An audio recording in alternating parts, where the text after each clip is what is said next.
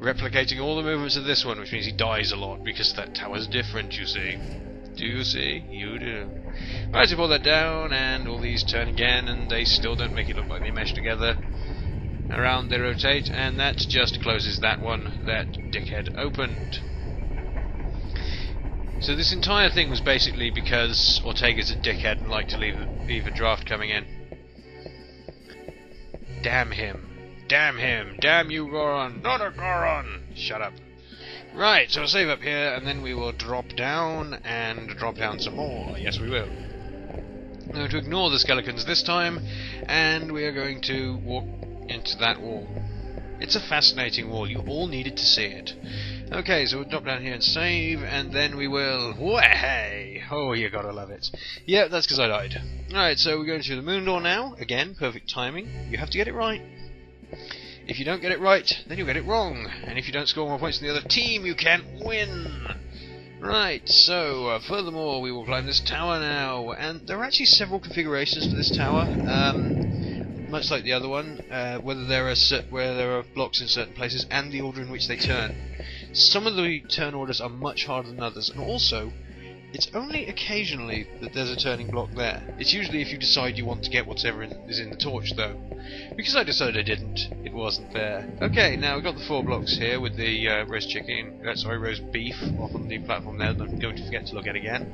This is one of the nicer orders it has, rather than, say, spinning when you step on them or something stupid like that. And right up here, no Medusa head and no Tower of Bones. Very generous. And this uncharacteristic generosity will continue. 2 trigger platforms instead of these turning over continuously, which they can do. And then right up at the top, we will have...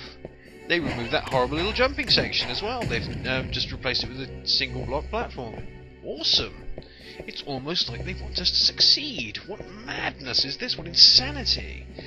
And we'll go through here, and we will see that they've actually even fixed a couple of the glitches up here while they were at it.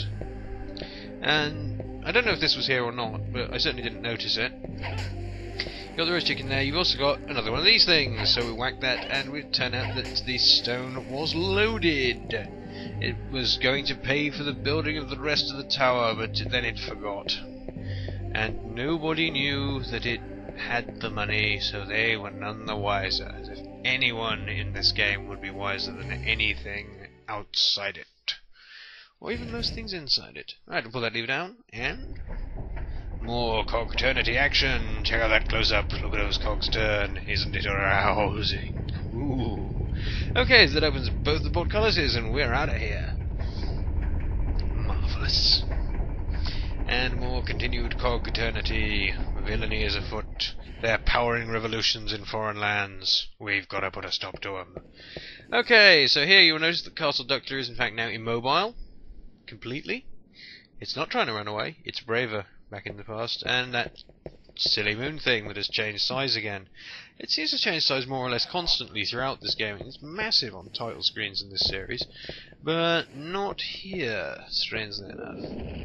Yeah, there's another good view of that thing. Basically, it's just a skeleton torso, much like the one swimming around next to it.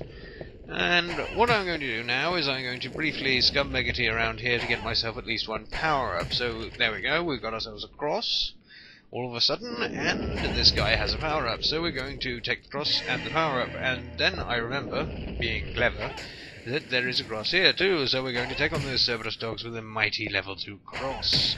And we're going to do the next level with a level 3 cross, which is even more unbalanced and ridiculous.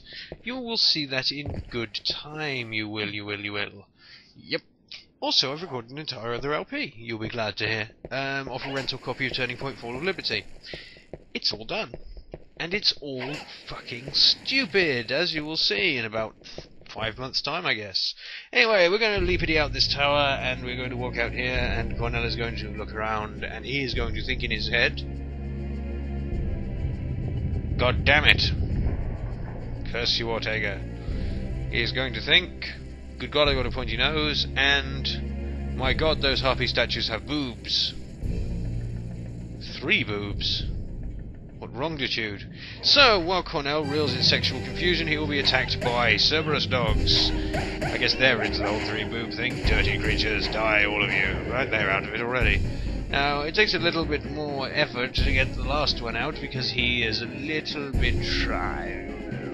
He's shy of the press and the cameras, and here he is.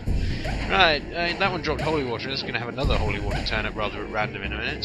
So, that's good too. Now, the cross can home in most of the time. It just doesn't bother occasionally just to waste your sub-weapon ammo a bit. Now, along come the two fire Cerberuses. They actually increased the size of the paws here, I'm fairly sure they have, because it didn't used to seem to be that long. Actually, it can hit both of them, which is great. Excellent suppression weapon. And it can even hit them when you've been knocked over. It's a bit like, well, being carry, really. Except that hers has infinite ammo, and is otherwise useful. And we carefully pick out a power-up from behind that useless holy water. I'll probably record a separate video to show you what the level 3s of knife and holy water do, because I'm probably never going to use them. Instead we will carry on wacketying things with good power-ups. Take this, eat my good power-up. And once again, you're not going to see any of these things spit fire. I guess you might in one of Static Fiend's videos, if he's unlucky. Or if he's rubbish. But he won't be, because of my expert tutelage. You leave your tutelage out of this, you be quiet. I've seen you around before. You're trying to ruin my reputation, and I won't have it. I won't allow it. Get out of here before I burn you, Peterston.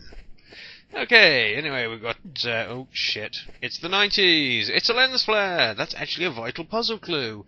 It's a damn shame that you won't know it's a vital puzzle clue unless you've actually played Castlevania 64 already and know that that lens flare isn't there. But any shit, we've got to get out of here, so let's save our game here, and the video will end. I've been Evil Tim, goodbye.